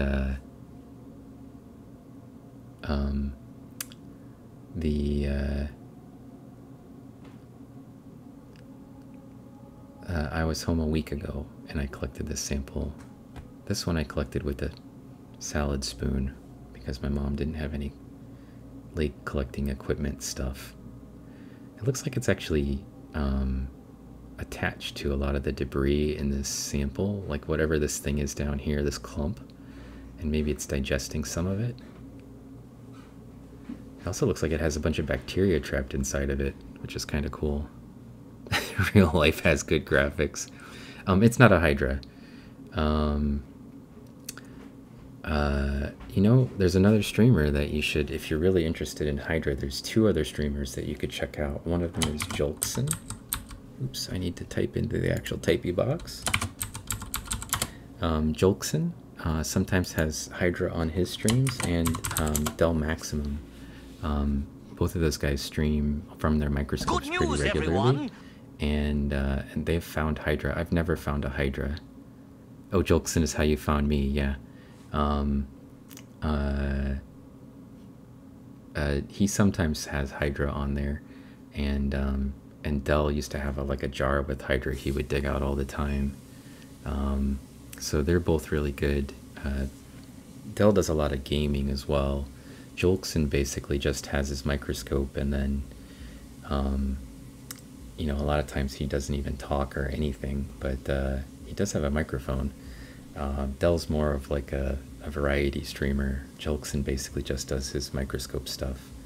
So in my channel, I do a little bit of light microscope work like we're doing now, and then I also stream from my scanning electron microscope. Here's another amoeba. That one's got pseudopod coming out of all kinds of places. And sometimes I stream from my camera. I look at birds or the moon or storms. I'll stream like a live pictures from storms as they pass through and take some lightning photographs while I'm at it. I'm a bit of a amateur photographer, and I like to do a lot of bird streams as well. But right now there's some sort of a bird dilemma going on, and they don't know exactly what's causing it, and so they told us not to feed birds. So guess what? Another weird little amoeba-like thing. This one just looks like a drop, but you can see that it's moving, right? I don't know what kind of amoeba that is either. I have to ask, since I do ant keeping, have you ever had an ant under any of my scopes? Yes. The scanning electron microscope, we've had ants. If you want, we can do an ant stream on the scanning electron microscope, and I can have you on to talk a little bit about ants. I'd be totally fine with that. I could have you on as a guest. I don't know much about ants other than, you know, basic things that any person who's got a little bit of a background. But you could talk about the different parts of the ant, and if you had different kinds of ants that were dead that you wanted to send me, we could put different kinds of ants on there, and you could sort of get different views of them. I'd be totally fine with that, and just have you in on the Discord. And you could talk about, you know, whatever we're seeing in the scanning electron microscope. I also have a stereo microscope in my lab that we could stream from if you'd prefer to do it on living ants, or ants that aren't gold coated and stuck in a vacuum. You know, I'd be happy to do that. Part of the problem is, like, a lot of the things that we can put in the scanning electron microscope, they're fun to look at, but I mean, other than just going like, yep, it's an ant, I don't know a whole lot about it. So it would be better to have somebody who actually knows something about ants, or whatever it is that we're looking at in the scanning electron microscope, to talk about it, and I'd be totally happy with that. I'd enjoy that, actually. So we're back at this rotifer dude's house. There's the amoeba that was sticking onto the side of his house. It's still there. It's still making a little gooey home in his gooey home. And there's the rotifer. He has not left, or rather she has not left, because that is a Deloid rotifer, and the Deloid rotifers are all female. So, hey, Pacific Plankton, I thought you were gone. We were going to do a bunch of talking about you. But now we can't. Oh, now you're scared? Did I scare you? The Deloid rotifers are all female. None of them are male, and they've been that way for 10 million years. So some of the species have been that way for 75 million years. They're unisexual organisms. They lay eggs, but their eggs are clones. And so they're all female, every one of them. The Deloid rotifers are the only ones that are like that. The other rotifers that we saw, the ones that look like a little spaceship or whatever, those are not all female. They have a different life cycle, but these ones are only female. You can usually tell the Deloid ones, they look kind of like a slug with a tail and the corona sticking out, and they grab on with stuff. Oh, you're lurking, okay. How intelligent are rotifers? I would say not very. Their brains are probably just tiny little ganglia and not much else.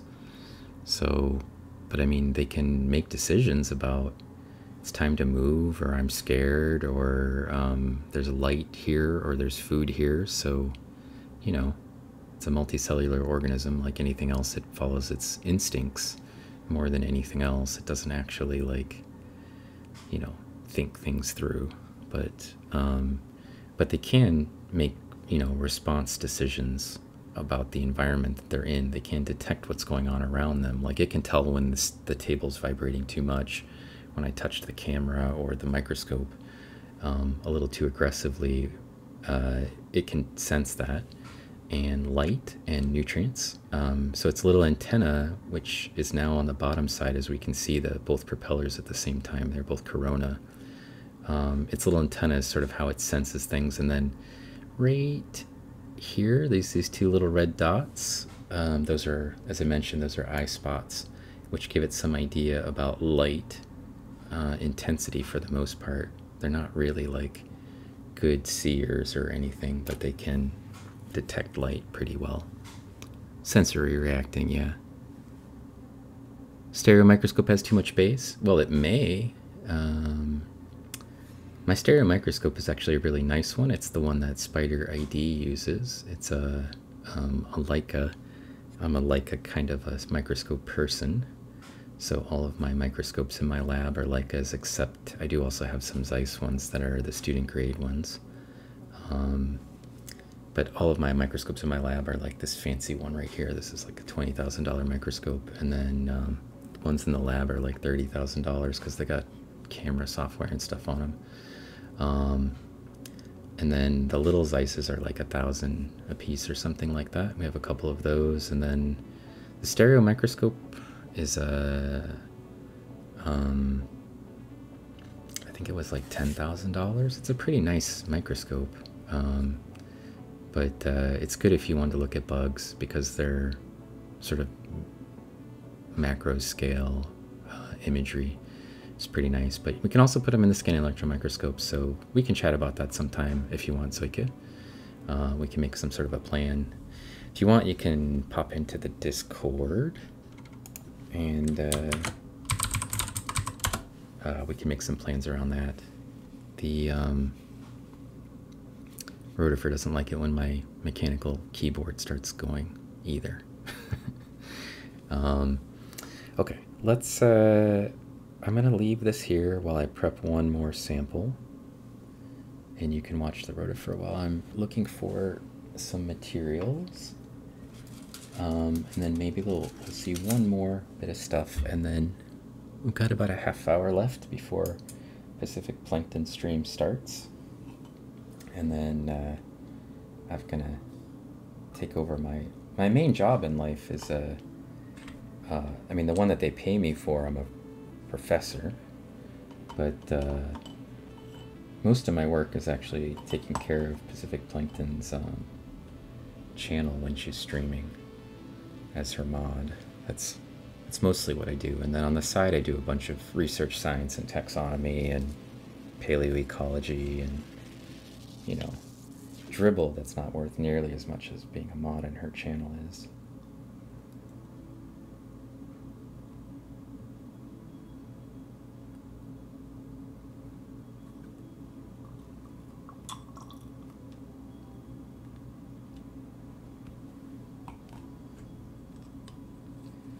This sample was collected from the mud and right adjacent to the edge of the pond. And then I might actually make a second one just in case that one don't have anything in it. That's just a pure, like there was one that was just like right up against the edge of the pond that I collected.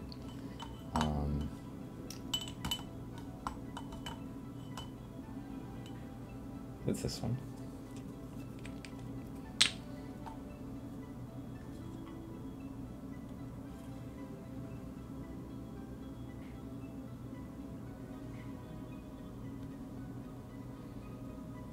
And we'll see what's in either of those.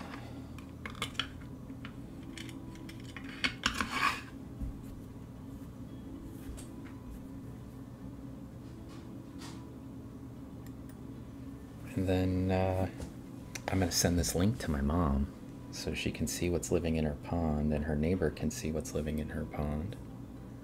Oops, somehow I got two cover slips. That's not going to work.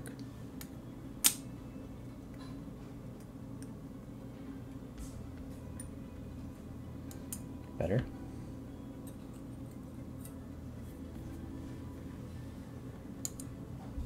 All right, Rotifer. Take a break.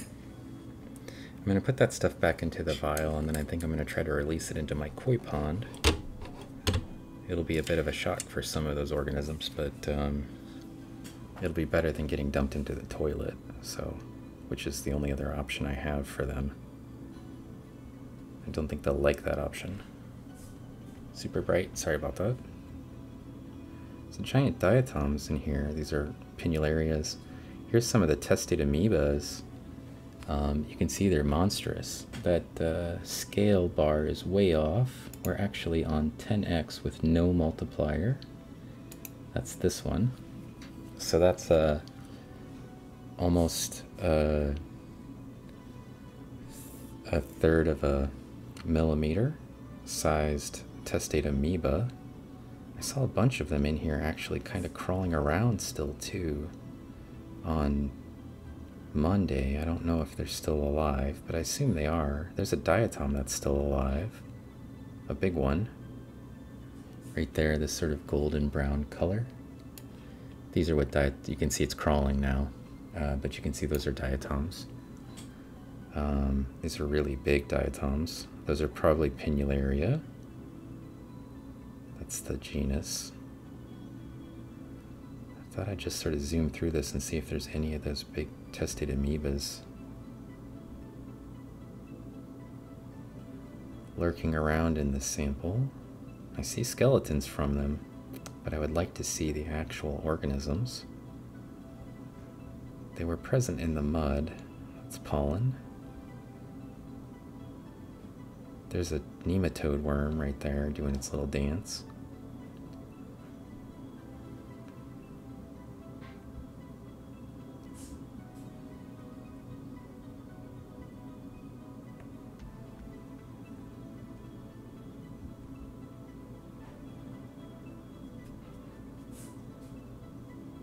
There's another testate amoeba skeleton right there. You can see they're really huge. I also saw some giant gastrotrix in this sample when we were looking at it. We looked very briefly through it, I think, on Monday night. There's a giant testate amoeba skeleton. That one's got horns. You see this thing right here with the horns? That's a testate amoeba skeleton. It's got 3 little horns on the top of it. It's not very clear from that photo, but I can zoom in. There, you can see those little horns. And then there actually looks like maybe there's another one, but there's at least 3 little horns. And then the stuff that you see is agglutinated or glued together material from the amoeba.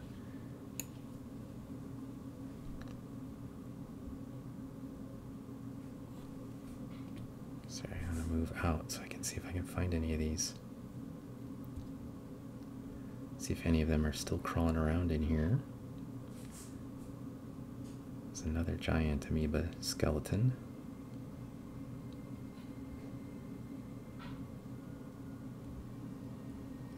Still some diatoms alive, so I feel like there should be some other things in here that eat diatoms that are still alive.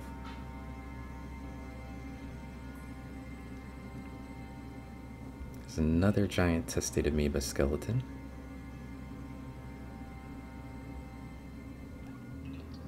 They're really huge, and there's a bunch of them all over the place in here. There's another one. Some of them are kind of shaped like light bulbs, and some of them are like globes with spines on them. This is mostly a mud sample, so it's very likely that we just got a bit of the mud that doesn't have any living organisms still in it. But the testate amoebas can sometimes manage in the mud. You see there's some ciliates in there crawling around. See those things? Yes, the dance of the nematode. It's a ritualistic dance. That looked like the skeleton of an enormous... There's an enormous testate amoeba skeleton back there. There's a giant diatom. It's mostly dead.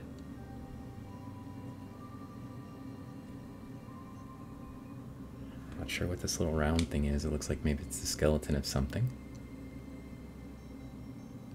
Could be a dead amoeba. Do the dead amoebas still get eaten? Yeah. When you say it's a skeleton, so it's passed away, yeah. It could be passed away, or it could be that they got big enough that they had to change, you know, they had to divide, and then when they divide, the skeleton might be too big for them.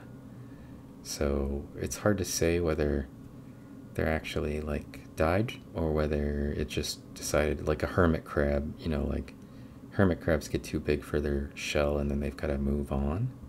But in this case, the amoeba, when it replicates, it does it by binary fission. So it will be half as big, and the skeleton might be too big for it if they get really big before they divide. I imagine that that's possible, that it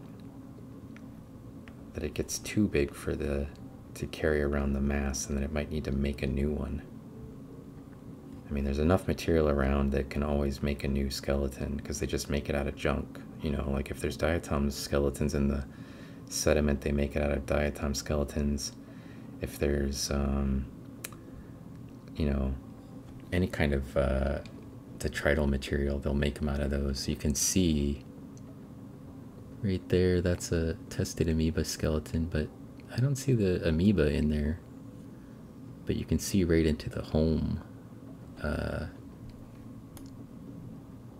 can see it's made out of silt grains, basically. So, and then they just glue it together. Let's see if we can find any moving around in the other sample, and then if not, maybe we'll come back to that one. This one, well, it's got some things crawling around already. So there's a giant diatom, that's a pinularia. We can actually almost see that well enough. If I zoom in, you can start to see some of the diatom structure on pinularia. It's broken, so you know that's a dead diatom. But you can start to see some of the really intricate structure that they have. See, it's got these little tiny striae or stripes that run across the valve, and pinularia have a raphe that runs down the valve. This is how they crawl around when they're living. It's a little opening that runs down the middle, and then they kind of move around like, I want to say a little bit like a slug or snail. They kind of drag themselves around using that slot to drag themselves. And then the characteristics of the genera are driven by the ultrastructure of the skeleton. So I could tell you it's pinularia because I know what pinularia look like at low magnification, but normally I'd have to put it at 100x to tell you what species of pinularia it is. And you can see these samples actually have a bunch of these amoeba skeletons with the horns on them. So there's one of the horns. These are testate amoeba, the test in the testate amoeba, the skeleton or the valve. And there's a whole bunch of them. There's one right here. That's another testate amoeba. See how it's made of a bunch of little tiny grains that they've glued together? And that's another diatom for you right there. That's a star anise. We saw one of these on the SEM,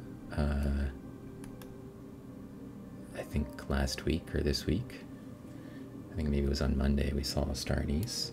So it has this structure in the middle called a staros, and then it has really fine striae. They're just too small for the objective we have. I think I can, let's see what it looks like at 40.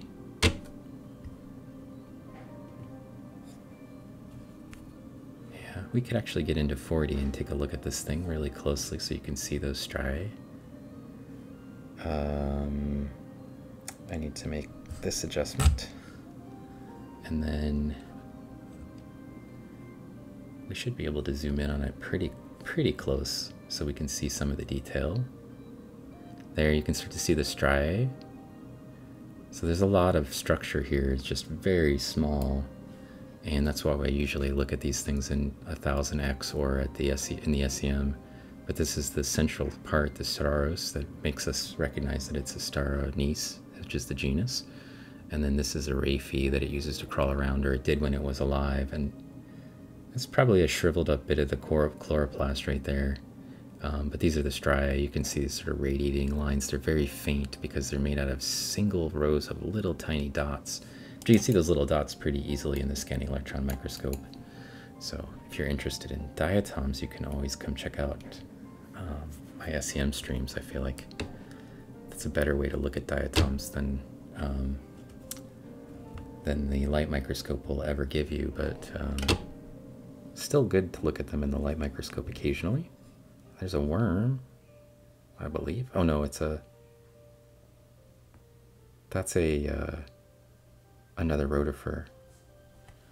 Thought it was a worm, but it's definitely a rotifer. It's got a forked tail. So we're in the wrong filter, but there's the rotifer. There you can see, whoa, it took off. It started spinning its little corona and then it took off. And it ran into a piece of junk, so it stopped. But it's got its head out right now, and then it'll pull its mouth in and put its corona out like the other ones we were watching does. This one's decided it doesn't need to live and hide in fear, so it can just hang out. I'll fix the light a little bit. There you go, you can see the whole body, and it's got a little forked tail that it uses with toes that it uses to hang on. That is another type of testate amoeba right there. That's Arcella. This donut-shaped thing, this brown donut, is another type of testate amoeba. That's just the skeleton.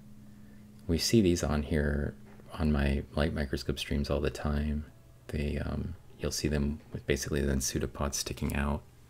So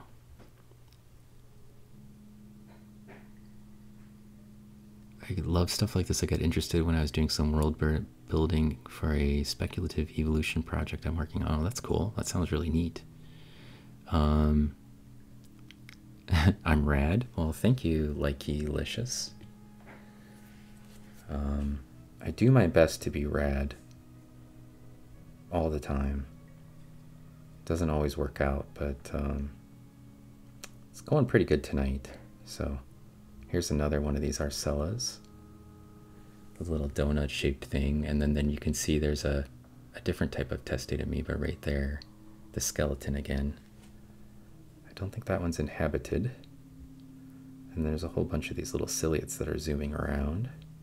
The ciliates, a lot of them are eating detritus, or they eat dead stuff. That's actually a really cool Arcella right there. You can see it's got scalloped edges, like a little star. That is a testate amoeba skeleton as well. That's another type of Arcella. The donut's making you hungry. This is like a cruller, right? A cruller? With the little spiky edges on the donut. That's a really cool skeleton. I wish we could see the living organisms. There's another one. You can see these testate amoebas are all over these samples. Here's another one. There's another one. There's another testate amoeba skeleton. There's a planaria worm. There's two of them. A team. There's some planaria. That's an actual worm there. That's not a rotifer.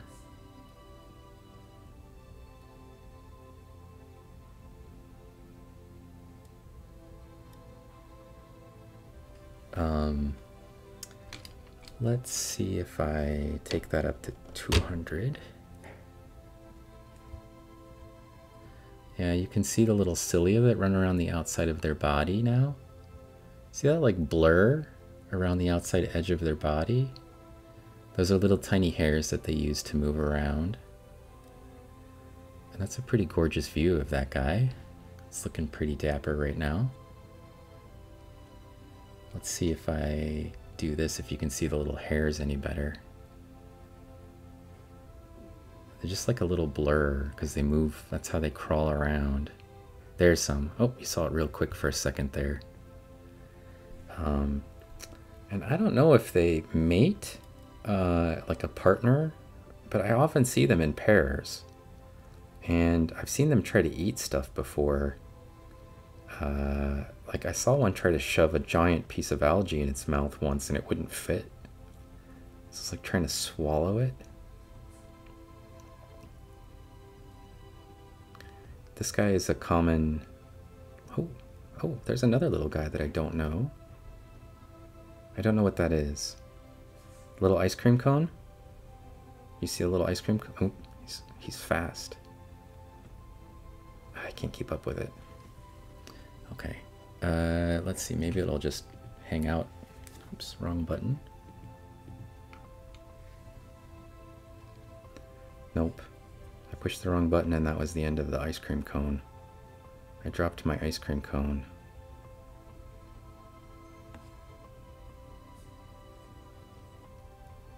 I don't know where it went. It's like a tiny little ice cream cone ciliate. I probably could get a good picture of that one and then I could figure out what it was. I've never seen those before, so a lot of times there's some things that I will have seen before and then I'll spend a little bit of time off camera trying to figure out what they are. Here's another cool Arcella. There's another kind of donut. This one looks totally different than the other two. So one of them was star-shaped, one of them was kind of plain. This one is reticulated. See that? Got a hole in the center though. That's where the amoeba would have lived. It's like a little pollen grain almost. Donuts and ice cream. That's what we're all about. It's dinner time here. My wife made brownies for me. Oh, not just for me, but for everybody. But the part where I get to eat it is for me. And I had one of those right before the stream starts, so I can talk about desserts in front of you guys and not feel hungry. Because I know that there's another brownie always waiting for me when I get done with the stream. Oh, there's a little group of them. They're all friends with each other. They're probably eating something together, you know? The ciliates that eat together stay together.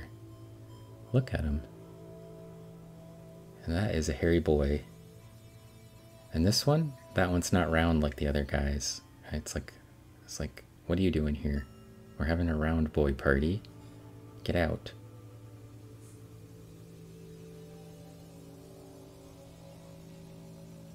They probably found something delicious.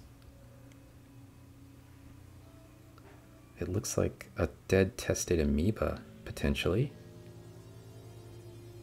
that they're consuming. Good news, everyone! This big green thing that you see right here, that's a testate amoeba skeleton again. And it looks like maybe it was eating or trying to eat a copepod. See how they're attached? That's a copepod skeleton. That big thing is a testate amoeba. Not if you can imagine. And these things look like they're eating the testate amoeba from the inside. It looks like they found something to eat in there. It could be the testate amoeba is still alive, but it looks like there's a hole in its test or its skeleton, and these things are having a snack of it. That's what it looks like. Because they're all gathered around.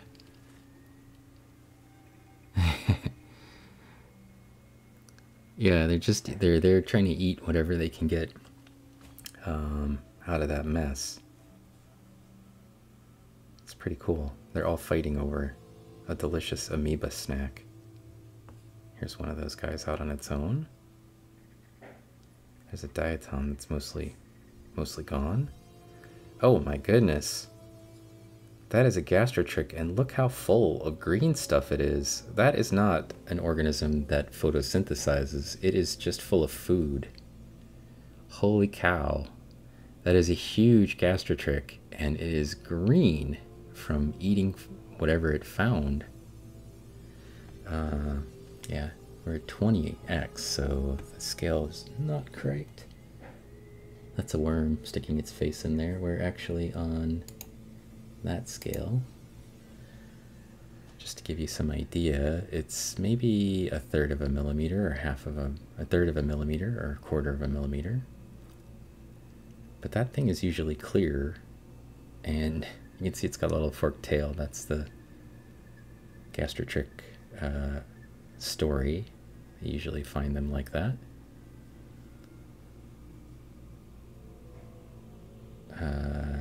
It's crazy. And that little thing that's wiggly thing is a bacteria. Oh no! The battery died on my camera. You know what that means? It means I gotta put another battery in.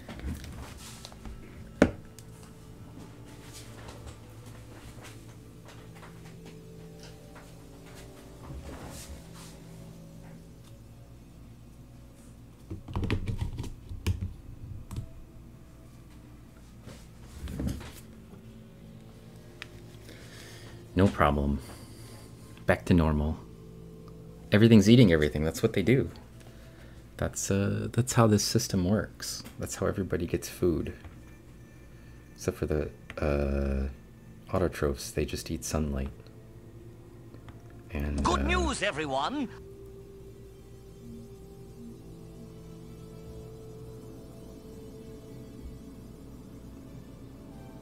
Good news, everyone! There's a testate amoeba that's actually alive.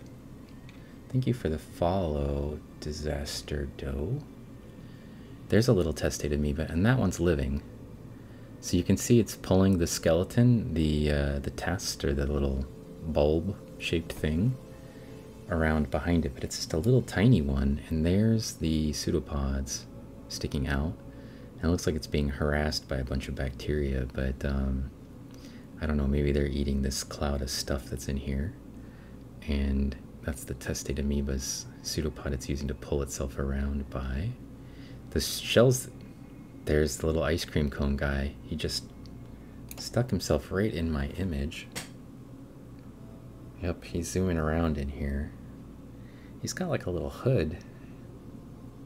There he goes. He's come right into the image for us. Hello, you can stay there. Nope, nope, he's too fast. I thought he was just going to get stuck on that thing and stay around. Okay, well, I'm glad we saw at least one testate amoeba that's out rolling around. Before things went completely dark. There's so many skeletons of them in here.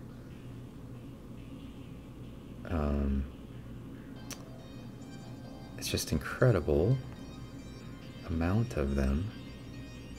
I don't know if they will make it through. I didn't look through the sample for in the SEM for testate amoebas. I was really just trying to see what was. There's another giant rotifer. I was just trying to see what was in the diatoms really quickly today when I looked at my mom's sample. But we'll probably explore that one on Monday or Wednesday of next week.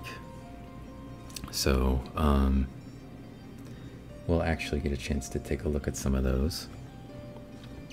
And it is midnight, so I'm about to turn into a pumpkin. And by pumpkin, I mean a moderator for Pacific Plankton, who should be coming on any moment now if she's not already. Oh, she is. So this would be a great time for us to raid her.